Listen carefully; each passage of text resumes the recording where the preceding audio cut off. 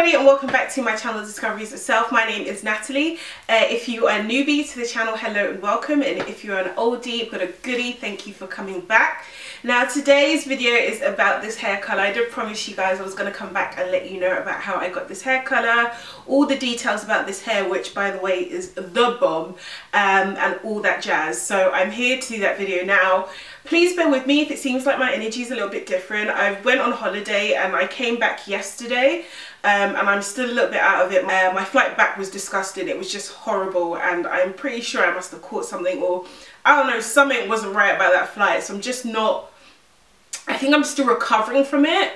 It was mad, but yeah, I'm still recovering from it and I've still got a little bit of jet lag. So if I'm not my usual self, I really do apologise. I try and be as energetic as I can be. And also, I did try to film the colouring process because I know it's so helpful to watch how people colour their hair. So I did try and film bits and pieces. And then I went to film my previous video, which is my makeup's favourites video. If you haven't seen that, I'll leave it in the cards. I think the cards come on this side. And I stupidly deleted all the footage. So I'm so mad at myself for doing that, because I wanted to show you guys what the hair looked like before it was coloured, and how I did the process, but I just don't have it, and I'm so sorry. Like, I'm so mad at myself for doing that, but I'm going to try and explain as much as possible. So if you want to know how I got this hair colour, please stay tuned. Okay, so this hair is from Her Hair Company. I've never worked with Her Hair Company before. I've never experienced any of their hair. If you guys are regulars for my channel, you know I only really review AliExpress hair. So Her Hair Company was a whole new world of hair quality to me, and they sent me 3 bundles of hair and a closure. So I got a 24, a 22, a 20 and a 14-inch closure. And the great thing about this hair is probably why it looks so vibrant is it's 613 hair. This is my first ever time trying 613 hair, but I knew that I wanted it to have like orangey ginger hair. I used Rihanna as my inspiration. I'll try and leave a picture in the video somewhere here of the sort of hair that Rihanna had, because when she had gingery coppery hair, it looked so bomb on her. It looked amazing. So that was what I was going for. Let me just speak about the hair itself, because we need to take some time for the hair. So the hair is 613 hair. This hair is beautiful. It's their Eurasian straight 613 hair, and it is beautiful. It is by far the best hair I've ever tried, hands down. It is so silky, but it has a little bit of weight to it. But that weight means, I don't know, that weight just gives it a little bit more movement and texture. I find sometimes when hair is too fluffy and too light, it tends to get frizzy quite quickly, but this hair is so beautiful. I mean, I haven't done anything to this hair. All I did was straighten it a little bit so I could get it bone straight, and straightening it takes all of like 5 minutes. There's nothing you need to do to it. I've not put any products in this hair at all. This is the natural hair. The only thing that's in this hair is obviously the dye, but this hair is incredible. The longest length is the 24. This is the longest 24 inches I have ever experienced in my life. Even when I was putting it on, I was like, there is no way this is the 24. This has to be like a 26.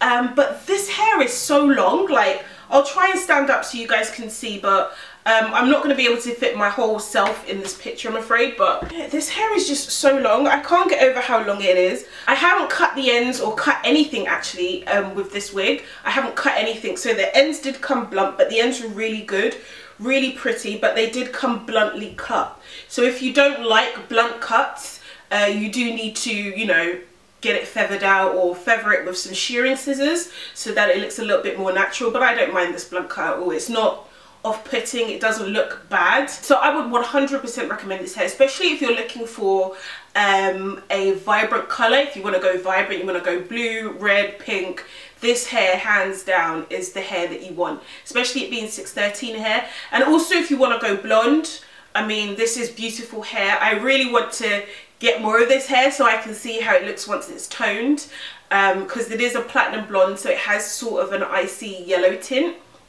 But then if you tone it, you get this really natural blonde look, which I really want to do with this hair. So maybe next time I'll get a few more bundles and go blonde and see how that works, but this hair is absolutely gorgeous. But you guys obviously want to know how I got the hair, so let's start with how I got this hair and what hair colours I used. So basically I used Adore hair colours for this, so I didn't bleach anything, I just used Adore hair colours, and I used a couple.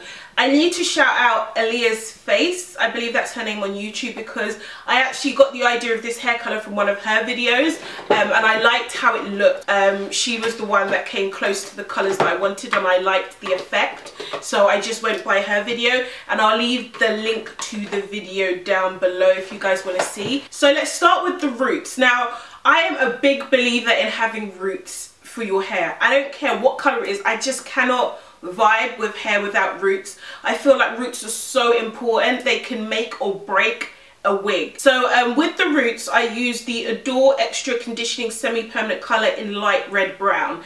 Now this was in my black hair shop, and I think it was like £2 and some change. It was cheaper than the main Adore colours, but the light red brown is this tint that you see here. So when you see this sort of darker tint, that's the light red brown, and I just applied that to the closure just so I can get that darker colour. You just use it like any other Adore semi-permanent colour, so I applied that to the closure. When I wore the wig, it looked off. It still looked off. The roots weren't dark enough. So what I did was, if you see this dark patch here, that's just black eyeshadow. It didn't look right to me, so I just added a little bit of black eyeshadow around the parting, and then it transformed the wig completely. If I just left it with the light red brown, because it wasn't dark enough, it just didn't look right.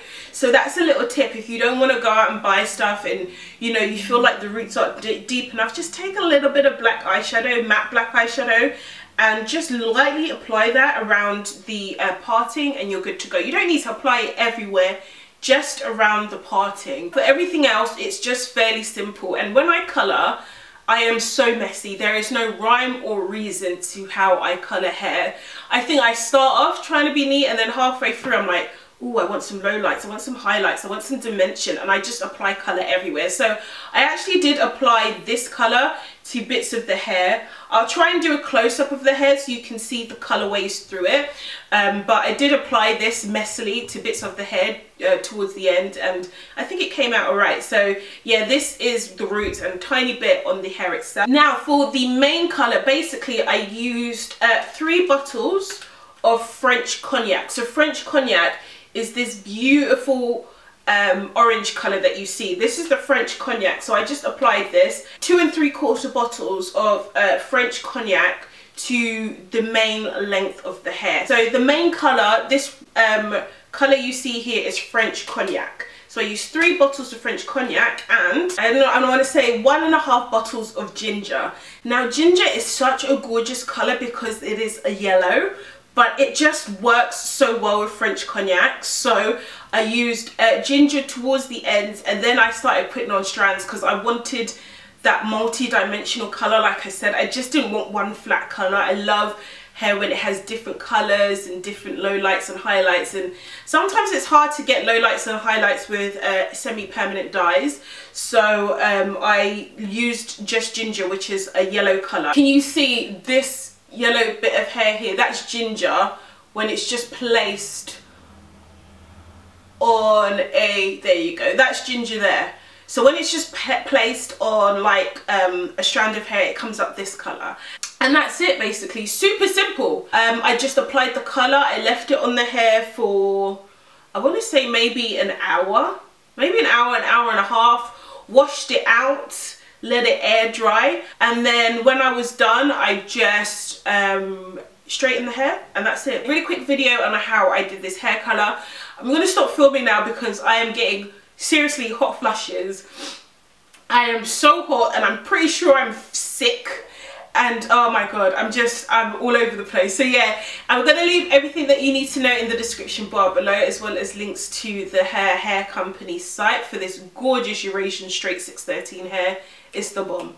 It's the bomb. So thank you so much Hair Company for sending these bundles my way, and thank you to Adore Hair for making bomb ass affordable colours, because Come on now, you can do this at home. Don't pay no one to do your stuff for you. Believe in yourself, you can do this at home, girl. So yeah, thank you so much for watching. I will leave everything that you need to know in the description bar below. And yeah, that's it. So if you have any questions or anything I've missed out, leave them in the comment section and I'll get back to you very soon. Bye.